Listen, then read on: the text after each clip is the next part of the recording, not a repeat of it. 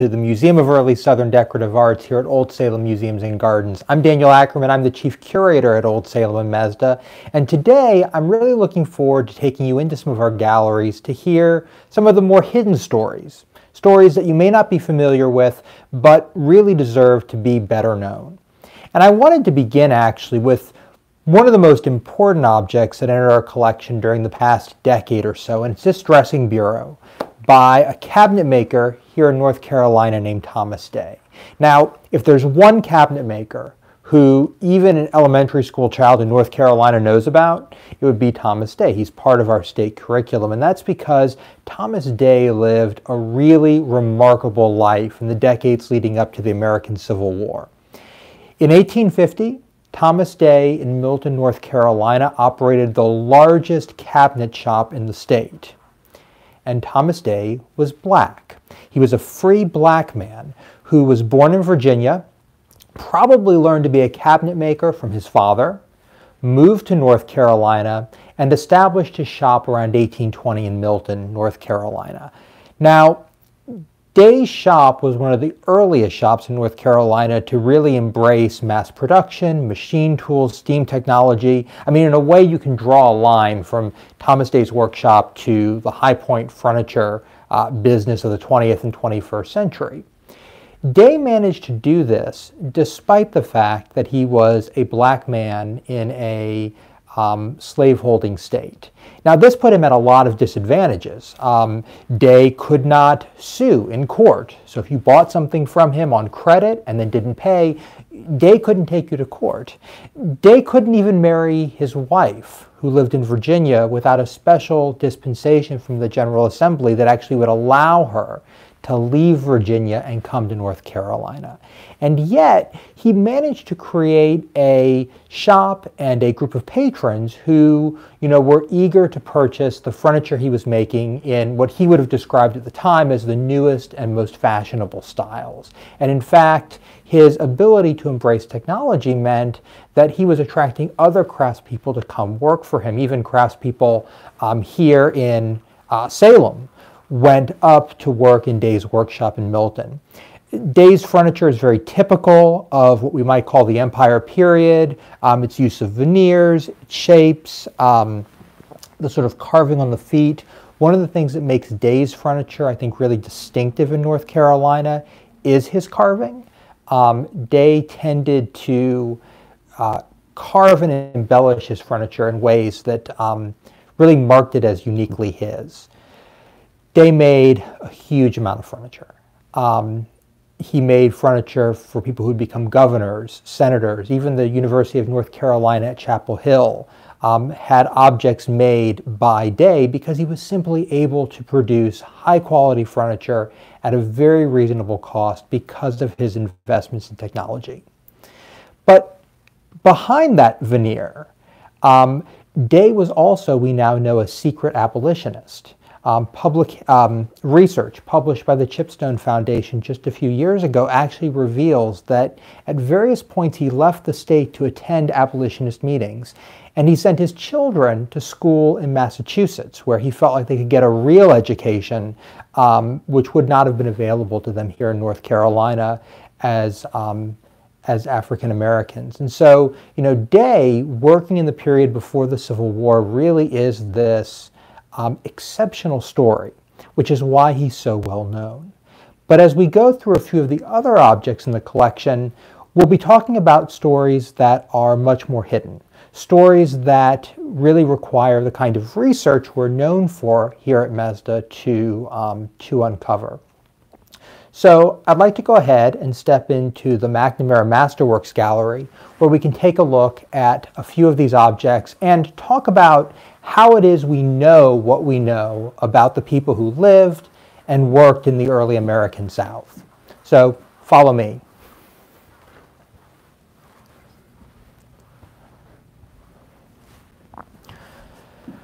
So welcome to the McNamara Masterworks Gallery. This is where some of the most important and iconic objects in MESDA's collection are displayed. Now, one of the things about MESDA is that, and Old Salem, is that we are as much a research and educational institution as we are a place where, if it weren't for COVID, you might come and sort of enjoy a day. And so my colleagues in our research division actually spend their time looking at what we call primary source documents. So sort of the written records of the past, wills, inventories, deeds, newspapers, in an effort to document the craftspeople who lived and worked in the early South. I mean, you may be familiar in our social media feed with our Artisans of the South series that my colleague Kim May produces. Those are all based on this reading we do. And in fact, we've identified nearly 100,000 Southern craftsmen through that effort. And one of the things we try to do at MESDA is to reconnect craftspeople and communities with the objects they made and used. And so in the course of reading all of these early records, we've been able to document by name nearly 3,500 enslaved craftspeople. Those are craftspeople who were enslaved, whose names we know. We've documented about another 1,500 black free craftspeople. But then, and this is really important, we've also documented a large, thousands of craftspeople who enslaved people. And that's critical because we may look at objects like these and think of them as being the work of sort of a solitary craftsperson in their shop. But that's really not how these shops were organized. To make a piece of furniture, a piece of silver, required many hands. Not just the master of the shop, the person whose name might be associated with it, who may have signed it or marked it, but also the work of laborers from the person who chopped down the mahogany tree and knew how to properly saw that wood to get the right kind of surface on it, all the way through to people in the workshop who dimensioned and planed and did joinery work, down to the finishing work. These are the products of multi-person workshops, and so our efforts in trying to identify the names of all of these Southern craftsmen, these 95 or 100,000 craftsmen, is to get beyond just the person whose name is on the object and try to restore the names and skill of all those people to the things they made. One of the best objects to demonstrate this point is actually in this case here. These are a pair of silver coffee pots that were made in Charleston, South Carolina, probably in the 1750s, and they're marked by a Scottish-born silversmith named Alexander Petrie. And it's interesting, they're virtually identical with the exception of the repose decoration. Petrie in his shop would have had, you know, the plain example, and then if you wanted to pay extra, you could have that, you know, embellished with all of that repose decoration. Now, Petrie, as a silversmith, is the master of the shop. He's the one who's responsible for it. He's the one who stamps his mark on the bottom of the objects. But we know that Petrie also had enslaved silversmiths working within his shop. And we know that because when he died, his inventory actually includes an enslaved silversmith named Abraham. And then months later, when his estate goes for sale, Abraham is auctioned and is purchased by another silversmith named Jonathan Sarrazin. Now, you may be wondering, you know, how do we know what Abraham was actually doing in the shop? And that's a really good question. You know, this is where trying to gather as much evidence as possible is so critical. We can read Petrie's advertisements in the 1750s and 60s, and we actually read where he actually says, you know, I'm retiring, I'm closing down the shop. And he does this several years before he dies. However, when he dies, he still has a shop, all of his tools, and Abraham, which raises this really interesting question. You know, if he has the shop, if he has the tools, and he has a skilled silversmith working for him, who's actually in the shop producing goods during that period of time? And the answer, I think, really is Abraham. And the fact that at Petrie's estate sale, Abraham is fought over by other silversmiths is, I think, a key piece of evidence. It tells us that this is a really skilled individual who is in high demand among the silversmithing community in Charleston. And in fact, shortly after Abraham is enslaved by Jonathan Sarrazin, we actually find Sarrazin's list of things he's selling in the newspaper expands. So it almost gives us this hint that by acquiring Abraham and his skill, he's able to increase his own shop's output. And so that's how we take all of these sort of primary source records that we gather and try to add depth and humanity back to the many hands who are behind these kinds of objects. I'm going to pause for a second just in case we have any questions or if people have anything that sort of caught their eye while we're in this gallery. I've got the chat open, and unfortunately I can't see if anybody's commenting on Facebook, but no questions as of yet. But if you wanted to be a little experimental with me and take the phone and show a few things, I can check Facebook comments. Absolutely, I'd love to do that. So we're going to look at a couple other things while we're in here.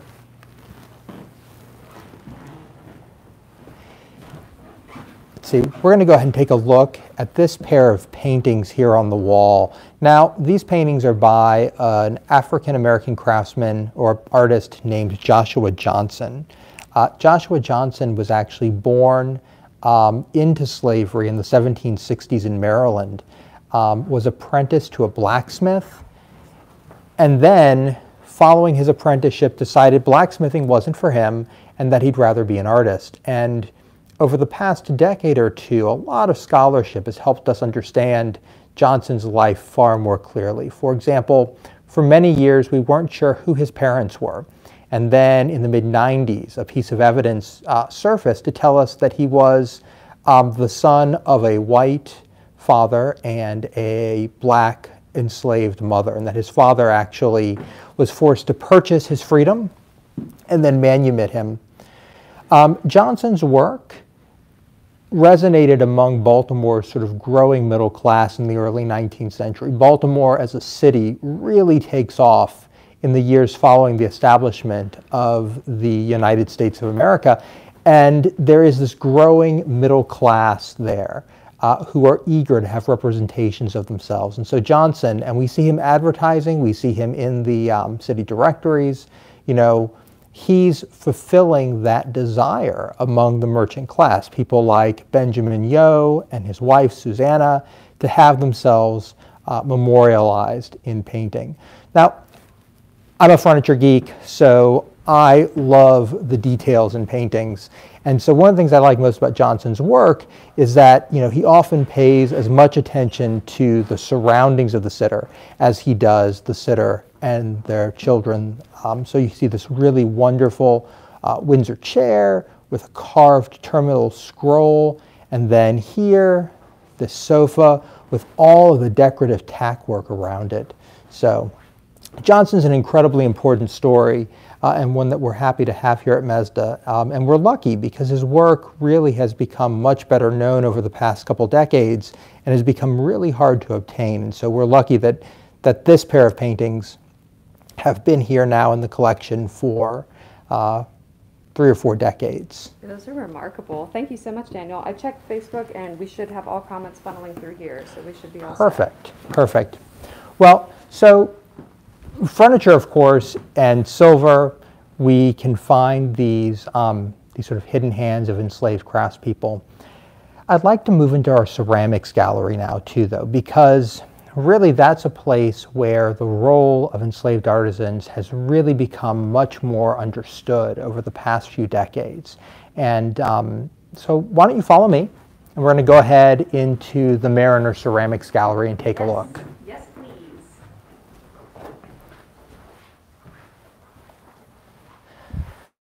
So welcome to the William and Susan Mariner Southern Ceramics Gallery. We're fortunate that between the Mariner collection, the MESDA collection, and the Old Salem collection, we really do have the most representative collection of early Southern pottery really anywhere.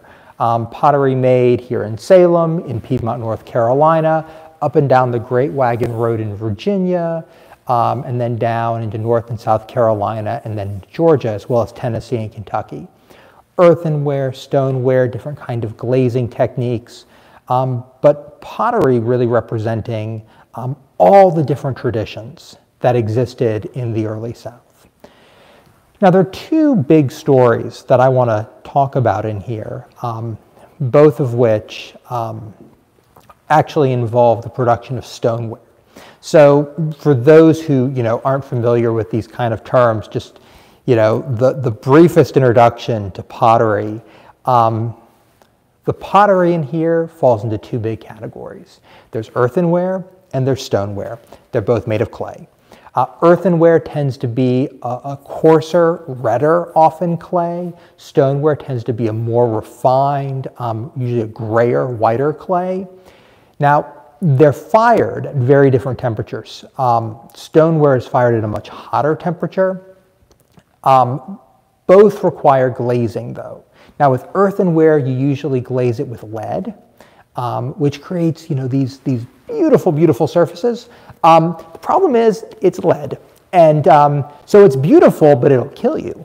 Whereas stoneware can be glazed using different techniques, most often in the South, salt glazing, which means while it's actually being fired, salt is thrown into the kiln, it vaporizes, settles back, and creates a watertight surface, or alkaline or ash glazing, which is where a combination of liquid clay and wood ash is sort of dipped, and then that too creates this very glassy, impervious surface.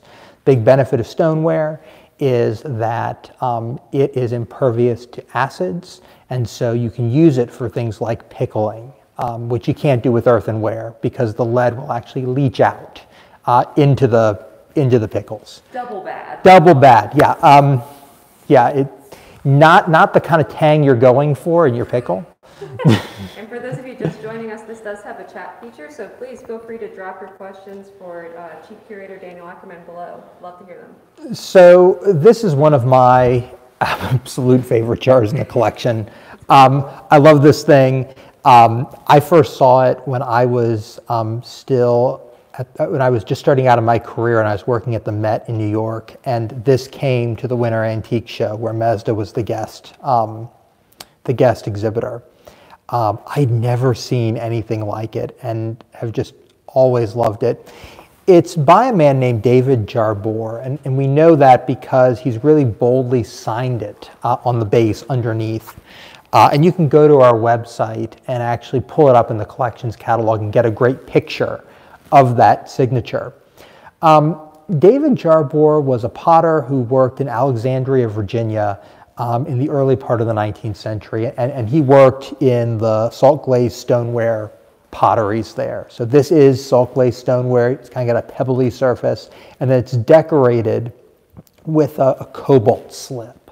So a slip is when you add to a pot to then decorate it. And when you fire the pot with this cobalt slip, it turns this really vivid, deep blue color. It's beautiful, Daniel. Do you know what chemicals go into making that color?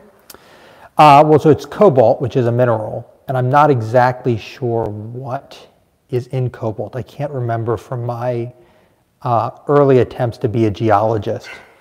Mineralogy is what got me out of being a geologist, because if it hadn't, I would be able to tell you exactly what it is. But well, from a decorative art standpoint, it's a stunning color. It's really beautiful. I see it a lot in this collection. Yeah, so cobalt blue is a really popular decorating color when it comes to salt glazed stoneware, because it does give you that really wonderful surface. And what Jarbor has done here is he's sort of created this large floral design in this very impressionistic hand that he becomes known for. And MESDA.org is where people can find. They absolutely can. MESDA.org, you can go visit the collection and just type in Jarbor or just click ceramics and browse through the whole ceramics collection to see more of his work. David Jarbor was actually very recently the subject of an article in the MESDA Journal by a friend of mine, Angelica Kuttner, who's curator at Colonial Williamsburg. And what she was able to do is really add to what we knew of his life. David Jarbor was born enslaved. In about 1820, he was able to purchase his own freedom. He had been trained as a potter previous to that point. So he's trained as a potter, he's enslaved, he's working in the Alexandria, Virginia potteries. In 1820, he buys his freedom, but he continues to make pottery. You know, that's his trade. 10 years later, he throws this pot. And he proudly signs it and dates it and writes Alexandria, DC on the bottom. So, you know, he's clearly aware that this is a monumental achievement. And anybody who's ever tried to throw a pot this size, you know, immediately understands how much work this is. And you're using a combination of different techniques to try to sort of force the clay into this scale. It's unclear why exactly he makes this pot, why he sort of makes this expression in 1830. My theory is that that's around the time that the lead potter where he's working leaves, and he's really trying to show that he's skilled enough to take on that role himself. But I encourage you to go to the MESDA Journal, mesdajournal.org, or through our website, and read Angelica's really wonderful and detailed article all about David Jarbor, and even more than that, the lives of the other free black potters in these potteries. Because, you know, that's the thing to remember. So we have a David Jarbor, we have a Thomas Day, we have these touchstones whose names we know, but they're really just the tip of the iceberg. And so for every David Jarbor who works in the pottery and signs the pot, we can go to the census records and see that they are just one of many black individuals in those spaces working. Probably the best example of that is actually even further south when we get into Edgefield, South Carolina, because there we really see the establishment of what really can be described as pottery plantations. But before we do that, I wanted to pause and just see if there were any questions that people might have. You know, Daniel, not that I can see, but we do have a few people watching with you, so I guess just keep doing your thing. And if anybody has anything they'd like to ask about specifically, please do. We can stop and talk about it. Sounds perfect. So, you know, Edgefield, South Carolina is probably one of the most well-known pottery production areas in the American South. And in many ways, it's so well known because of this artist who signed his work simply Dave, but who we know better as David Drake, a name he took after emancipation, Drake being the name of the first person who enslaved him. Dave was a masterful potter, and his work would be immediately recognizable and appreciated even without the remarkable story it represents. Dave was born enslaved. He was taught to be a potter. He worked at a number of the pottery factories in the Edgefield district, Edgefield, which is near Aiken, sort of south of Columbia, sort of between Columbia and Augusta, Georgia. Had a few key things in the early 19th century. It had access to really good stoneware clay. It had a lot of trees, and it was on good transportation routes. And those three things allowed it to develop at the hands of entrepreneurs into something that some people referred to as the juggery of South Carolina. So, a world without plastic. Stoneware is your go-to food storage vessel. And so Edgefield is producing that. And they're producing it using this alkaline glaze, which has this outside extra advantage of not requiring imported salts in order to glaze it. If you are firing pottery in the 19th century, you have no shortage of wood ash. And that's what you need to create this kind of glassy glazed surface. Now, Dave takes things a step further. When Dave is enslaved by Lewis Miles, he begins to not only sign and date his pots, but also inscribe poetry on them. So let's keep in mind for a second that in South Carolina in the 1850s, it's illegal to teach your enslaved individuals to read or write. And here Dave is doing both. And I usually compare this almost like a legal document, like an affidavit. Here Dave is signing his name. He's telling you who he's enslaved by. He's dating it. And then here on the other side, he's actually inscribing it with a couplet. So he's proving that he can do more than just write his name or put a date down or mark a piece of pottery. No, he's proving he can read and write. And here he actually inscribes into the pot, "I saw a leopard in a lion's face, and then I felt the need of grace," which is probably an adaptation from the book of Revelations.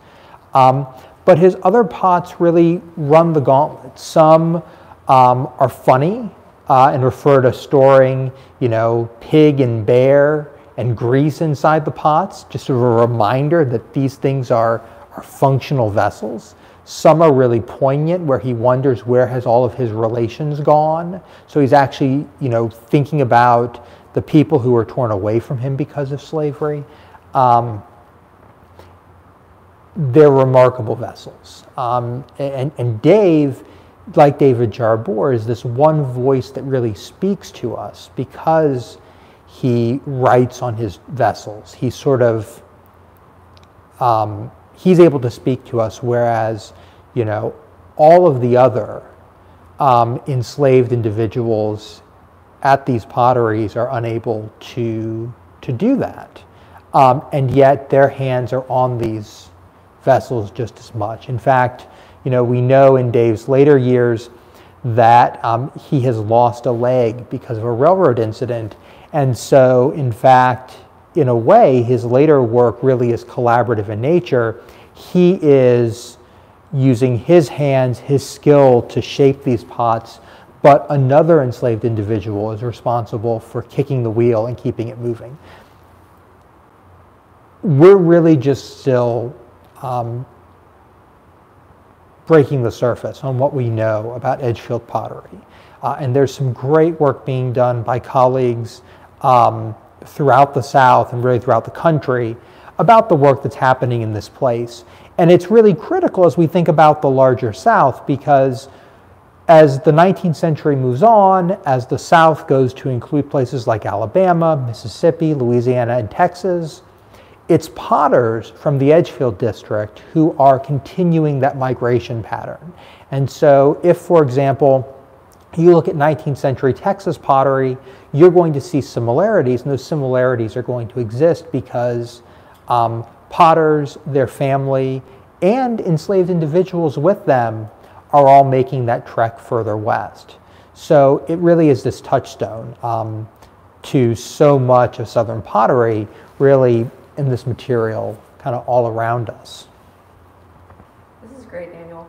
I'm wondering, just in case I can't see chat feature, would you be willing to kind of wrap on YouTube and then we can restart again on Facebook Live? Absolutely. I want to make sure I'm not missing people's questions. Yeah, absolutely. So, well, it's been really fun taking you on this quick walk through some of the MESDA collection. We can't wait to have you back here with us in person with these things. But until we do, follow us on Facebook, on Instagram, on TikTok, on Twitter, and of course through our websites, oldsalem.org and mesda.org, where you'll find more information on these stories. Thank you all so much. We're going to hop over to Facebook Live.